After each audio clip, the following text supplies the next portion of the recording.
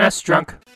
There aren't too many other video game franchises that have experienced as many highs and lows as Double Dragon has. When the first game was first released to arcades in 1987 by Technos, it was a massive success, as was the NES port that came a year later, mostly because, well, there just weren't many other games like it at the time. The series continued on, and some games were good, and some games were bad, and some games were Double Dragon 5: The Shadow Falls. Yep, that's right, what was once a franchise that pioneered beat-em-up and multiplayer gaming, carrying the torch through the 8-bit era, was now relegated to a crappy Street Fighter clone, or more accurately, a World Heroes clone. I need to point out, however, that Technos had nothing to do with this game. It's actually based on the Double Dragon animated series and developed by Leland Interactive Media, the same dev team that brought you classic titles like Jack Nicklaus Golf and Pro Quarterback, the latter being one of the absolute worst games I've ever played in my life. So hey, by comparison, Double Dragon 5 isn't so bad.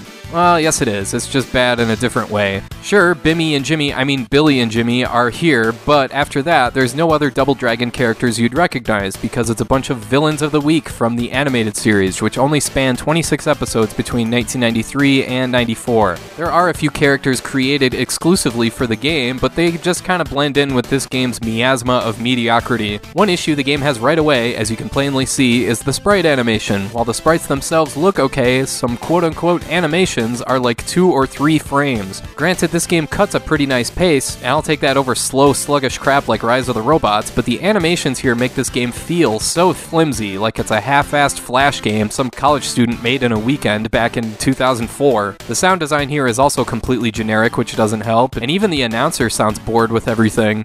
Jimmy Lee, win. As for the combat itself, the biggest problem here is that if you make any contact with your opponent, they get bumped backward a bit, so in essence there is absolutely no potential for any combos or building any momentum or strategy or anything. Even if you get an opponent pinned to the side of the screen, you're the one that gets moved back a bit. It's really frustrating.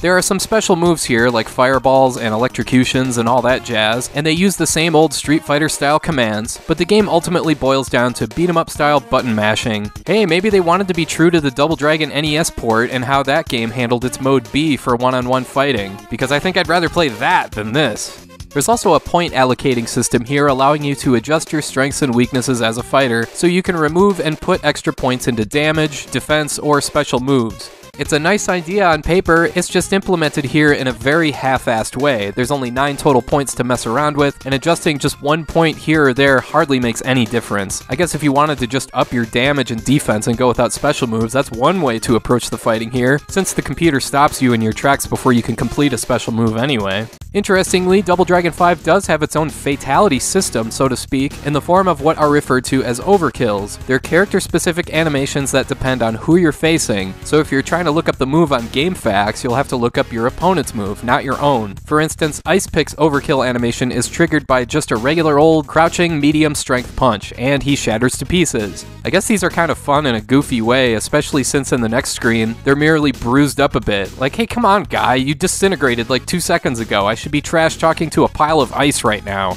As for game modes, there is an arcade mode and a story mode, which of course features the dragons fighting the Shadow Warriors, this time to prevent them from unleashing some kind of deadly disease. If you pick to fight story mode as a villain, your quest changes to become Shadow Master's second in command. Wow, a contest to become someone's bitch. That sure sounds awesome.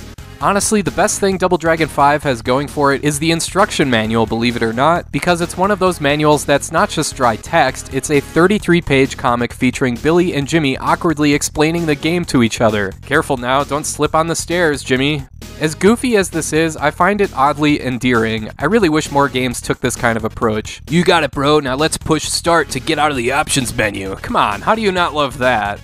Anyway, yeah, other than that fantastic manual, Double Dragon 5: The Shadow Falls is a total dud. It doesn't execute even the basic fighting stuff all that well, and there just isn't enough substance here to dig into. It's certainly not as bad as something like Pit Fighter, but it's definitely on the lower tier of fighting games. The same can be said about the Sega Genesis edition, and yes, that version does have blood, although it looks more like you're cutting fire-hot Cheetos out of your opponent, but other than that, it's pretty much the same game. I cannot, however, speak for the Jaguar version. If you want to seek that one out, you're on your own. down. If you want a real Double Dragon fighting game developed by Technos, you'll have to turn to the Neo Geo. Now that game kicks ass. Anyway, I think this is the first time I've ever recommended just the manual over the game. Does that even make sense? Well, I guess that's just one of the many things I'd recommend over Double Dragon 5: The Shadow Falls. It is a total stay away.